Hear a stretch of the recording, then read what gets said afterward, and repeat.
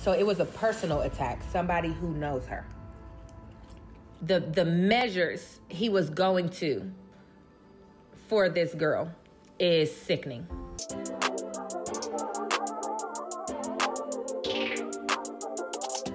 What's up, Team Jazzy? It's your girl, Jazzy J, and I am back with another mukbang. So today's true crime is going to be about Emma Walker and the Man in Black. Emma Walker was a beautiful, vibrant young girl, and she, even though she was a teenager, she was torn in between being a veterinarian or a nurse in the NICU for babies. And she tragically lost her life due to the Man in Black. So we're going to get right into that. Give this video a big thumbs up on the simple fact that I felt like being bad today. And I got some Raisin Canes. I got some chicken strips, some toast, fries, and then the Raisin Cane sauce. And I got some sweet tea. So I'm going to be doing a lot of cardio the next couple days. All right, I'm going to pray so I can get into this story. I'm really hungry, so I think I'm going to eat first. So true crime starts right here. Dear Heavenly Father, I thank you for the food that I'm about to receive. I ask that it made me nourishment to my body. I ask that you bless the hands I prepared it and bless my entire team, Jazzy. Amen. Ooh, I'm hungry. Y'all, I'm so hungry. I have not had Raisin Canes in so long, because y'all know I've been on my vegan kick. But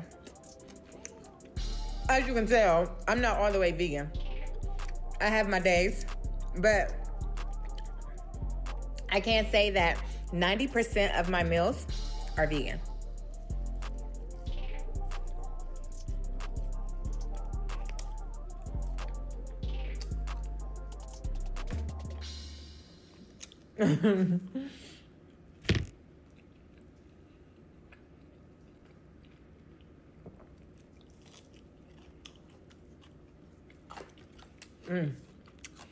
So how are you guys doing today? So Emma Walker was a teenager, and she was on a cheerleading team in her high school, located in Knoxville, Tennessee. She was popular. Everyone loved her. Her boyfriend was on the football team, so you know how that goes. Cheerleader, boyfriend. So she had a very nice high school life.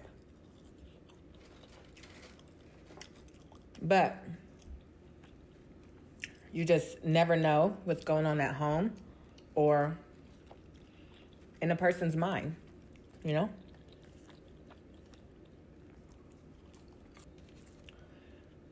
And so November 18th, 2016, Emma Walker was at a party with her friends, and they were celebrating the football team they had just won.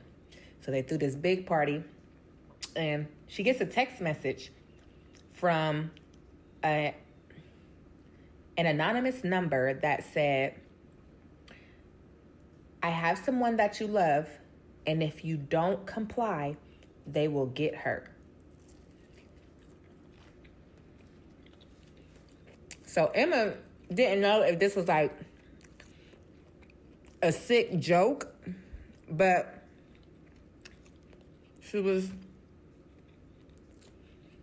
she showed her friends. And so her and her friends went outside, and it was her boyfriend. He was laying in the grass, like just dead weight. And he was laying there unconscious. And when they woke him up, he was holding his head. He was freaking out. He said he was kidnapped by a man in black, is what he said. And he didn't know how he got there. So everybody was just like weirded out about this, right? The next day, Emma was home alone. And someone was banging on her door, trying to get in. And so she looked outside, and it was a man in black. So Emma got scared and called her boyfriend, who was just beat up by the man in black. But when you call your boyfriend for help, you know, your boyfriend wants to protect you. And so he got to Emma's house as fast as he could. But of course, by the time he got to Emma's house, the man in black was gone.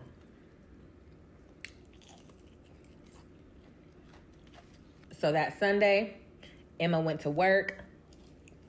Everything was fine. And then November 21st, which was Monday, it was time to get ready for school. Emma wouldn't get out the bed. And when her mom went to shake her, her body was cold. What's going on there? I just tried to wake up my daughter for school, and she has no pulse. How old is she? She's 16. You said that she's non-responsive? Yeah.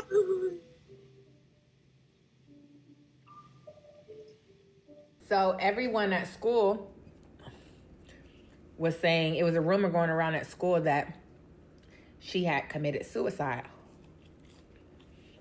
And the detectives noticed 2 very small holes in her wall, the size of like a pinhole. But it was like, it could be the size of a bullet too. And then they also found Emma had a bullet lodged behind her ear. So now detectives is like, it wasn't a homicide.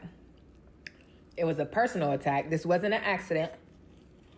It wasn't natural causes, because that's what they were going to say, until they seen that bullet lodged in her ear. And they're like, for them to hit perfectly behind her ear, they must have knew where her bed was at. So it was a personal attack, somebody who knows her.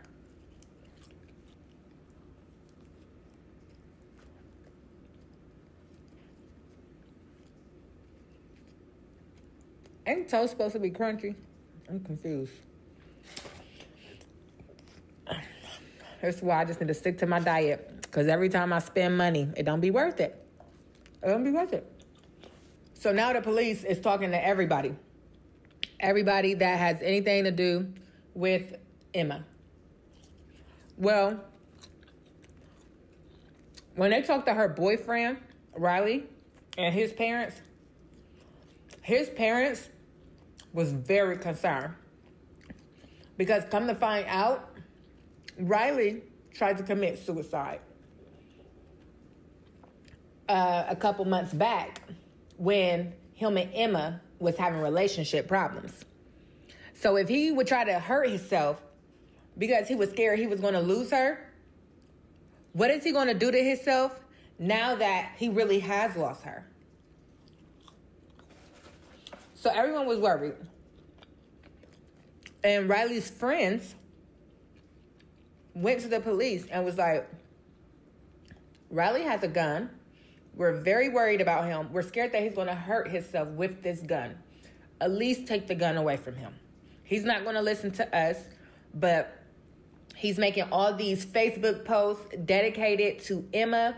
Like, you know, a teenage love, you think it's your one and only. You think it's never, ever, ever going to be nobody else for me. So imagine them passing away. That's hard to deal with. Especially if you were already suicidal before that. If you acted so devastated that y'all were having relationship problems, what would you do to yourself, right? So when police go to collect this gun, Riley acts like he doesn't have it. And they're like, the police is like, your friends told us you have a gun. And because you're suicidal, it's very important that you give it to us. And we need to keep an eye on you, you know? And took away all the parents' medicine, because that's how he tried to commit suicide before, was he mixed alcohol and a whole bottle of Vicodin. So police go around checking cameras. Like, everybody is looking for the man in black. They're looking at traffic cameras, like any type of camera outside of a store. They're watching it, looking for a man in black. In the meantime, you're taking everybody in one by one, questioning them, along with Riley, the boyfriend. But it wasn't until Riley kept backpedaling every time they asked him where was he at the night that Emma died. You said you spent the night? I'm pretty sure it is. Actually, yes, I'm positive about it. I did spend the night. You can't remember if you spent the night at Lois or stayed with your grandparents? Texted me, Which girl? the one that passed away. Oh. Now, all of a sudden, he's calling Emma the girl. That girl. He would not say her name, right? After you're putting all this stuff on Facebook, though.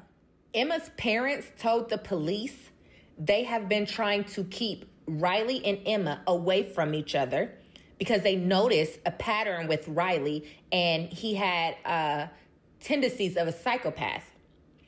Whenever they argue, he would say things like, "You're dead to me. I'll see you in the obituary." And then 15 minutes later, he's following it with an apology. Emma's parents made several attempts to keep them away from each other. They grounded Emma. They took her phone from her. They was even driving her to work. But Riley gave Emma an iPod and said, "This is how we're going to communicate." So he tugged at Emma's heart because it's like, you going to go all out for me? You want to talk to me? You must really love me. Despite my parents, despite anybody keeping us away from each other, you ain't having that. And neither was the parents. Emma's parents did everything that they could to keep these two away from each other. So apparently, the day that Riley got kidnapped, that came out to be a sick prank that Riley did on Emma. Because Emma had just broke up with him 2 days ago. They were like on and off a lot. And it was such a big coincidence that 2 days after we break up, your body ends up at the same location as the party that I'm at. How convenient. And the kidnapper knew to dump your body where I was at. And had my number to say, if you don't comply, they're going to get hurt. But there was nothing to comply to. Because when I went outside, you were just on the ground, holding your head, saying, "How did I get here?" Apparently that night, nobody believed him. And that's why everybody was weirded out. Because they were looking at him like, that's corny. Why would you do that? Why would you lie? Even Emma was like, "What?" And Emma told him, "I never want to see you again." And she ran off. It wasn't until the next day, remember when somebody knocked on her door? It was the man in black. She did see a man in black. She texted Riley after she said, "I never want to see you again." She texted Riley the next day and said, "I hate you, but I need you. The man in black is at my door. He said, I'm flying to you." And so he was depositing all these little things to try to get her to care about him. And these are the same things that Emma's parents was trying to explain to Emma. This is what happens in a toxic relationship. This is very unhealthy. And because he has been caught with other females, he's mistreated you, and we have taught you not to put up with that. And you broke up with him the way that you were supposed to, but now he's trying different tactics to get you to care about him. The first time he got kidnapped, you didn't care. So he went back to the drawing board. Okay, what else can I do? Oh, I can scare her. Let me bang on the door. And then it worked because you text him and said, "Hey, I need you. I hate you for what you did yesterday, but now I need you because somebody's banging on my door and I'm home alone and I'm scared." So you boosted his ego to make him feel like a man. And that was a part of his plan the whole time, to insert fear into you so that he can be the superhero and then y'all can be back together. The measures he was going to for this girl is sickening. So the day that he was her superhero and came over there when she was home alone, her parents had pulled up and was like, no, you're not allowed here. You have to go. You have to go. And then that's when her parents tried to explain to her, like, you don't think it's weird that this man in black is the reason why you're calling him? What if he is the man in black? And Emma thought about it and was like, I don't think he's the man in black, but I am going to end things with him for good. We're just not good for each other. He's off to college. I'm still in high school. Let's just move on. So she broke up with him again. And the parents took her phone. They was like, we want to make sure you stay safe. We want to make sure you learn boundaries. And you seem to be weak in the knees over him. So we're going to help you. And so they took her to work that day, waited till she got off of work, drove her back home. And then that night, her parents was asleep, and her father said he heard a door slam. He didn't think nothing of it until he heard another door slam. That's when he jumped back. He jumped up, went to her room, and saw that she was sleeping peacefully. So he went back to bed.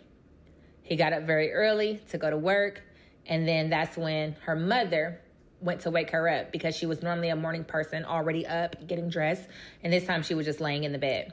So her mother just thought, well, she broke up with him again, so maybe she's like feeling down about it, doesn't want to get out of bed, let me go wake her up. And then that's when she realized her body was cold.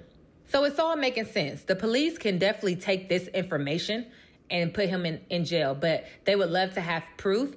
And it just so happened that Riley's friends came to the police and was like, we feel like Riley did it. And we want to help you catch him. And so the police had told them, like, this could be very dangerous for you guys. If he just killed her, who are y'all? You know? And they were like, we don't care. We want to help. We want to help Emma and her family get justice. Thank God for these boys. And so they was like, okay. So the boys went to his house, and the police wired them. And they also gave them a keychain that had a camera in it. I'm sorry about you, my dog. I want to be so upset and I can't, because I'm more worried about getting arrested and putting away for murder that I didn't commit. Never in my life would I kill someone that I love that much. Love you, bro. It sucks you gotta deal with all this pain. Riley clearly had no clue about the sting. He had faith in his friends. I'm trusting you guys, like, with my life, because, I mean, this is 70 years in jail if I get convicted of something I didn't do. Why can't you just give him a gun? It just needs to be gone. For whatever reason, it just needs to be gone. You guys don't have to come with me if you don't want to. So Riley convinces them to go to the biggest river ever to drop the gun in there, because he really believes that there's no way they're going to find this gun if he drops it in the river. And his two friends was like, all right, come on. Yep, let's do it. They get in the car, they drive there, and as soon as Riley pulls the gun out, the friends text the police and said, now. The police swarms them out of nowhere. They get Riley, they take him to jail, they look into the bag that he was pulling the gun out of, and what do you know? A black outfit. Riley was the man in black. He was a sick individual that wanted control. Everybody said the same thing about him. All of Emma's friends, Emma's parents, everyone said that Riley was very possessive and controlling. And even when she worked, he would sit outside in the parking lot and wait till she got off work. He was in a relationship when he met her, and he broke up with that girl to be with Emma. He was just like obsessed from jump. And she's just thinking it's a normal relationship. She didn't know what she was getting herself into, and love is blind. And so she figured, he loves me, he keeps trying. And who can blame her? Because we've all been there. If someone just keeps trying and it's not working, and it seems like they're putting in effort to change, it's like, why not give them a chance? And she was also young. She didn't know much about boundaries. And it was her first love. And it's just so sad that she lost her life. So moving forward, they went to court, and Riley's lawyer said, basically, Riley's lawyer never said he didn't kill her. All he said was he was trying to put fear into her. He did not mean to hit her with the gun. He meant to just shoot into her bedroom to scare her again. So then she would call him and he would be the superhero. He loved this girl so much. He wanted to be her superhero. So he was doing things, childlike things, to get her to care about him. He figured that if he could be her Superman, that she would fall back in love with him. And I think that we all can learn something from Riley, is that you cannot manipulate fate. You know, if somebody doesn't want you, then move on. You cannot control how they feel. You cannot do things to be the superhero. You are manipulating fate, and it backfired on you. Because now this little girl who had her whole life ahead of her has tragically lost her life. And now you're going to spend the rest of your life in jail. I think he got like 50 years in prison. And he has to do those 50 years before he can even do parole. So if he makes it to 75, that's when he'll be getting out of jail. That's a long time to sit. You know, it's stuff like that just don't be worth it when you're young and dumb. And I feel like we all need to teach our children how to respect other people's decision. My kids are 5 and 6, and I teach them that all the time. You know, if DJ don't want to share with Angel, you got to respect his decision. I'm not going to make him, because I don't want you to become an adult and think that you have to make somebody do something for you. No, you don't. Because that's how you end up in jail, trying to control somebody, trying to manipulate fate. And so let's keep Emma Walker's name alive. She definitely did not deserve what was handed to her. And I hope that Riley has learned such a big lesson. Post notification goes to... Thank you so much for having your post notifications on. Shout out to you for being the first to comment on the last video. If you would like a shout out, all you have to do is be the first to comment on the next video. If you would like to see more Fatal Attraction, then click right here. If you would like to subscribe to the channel so that you never miss another video, then click right here.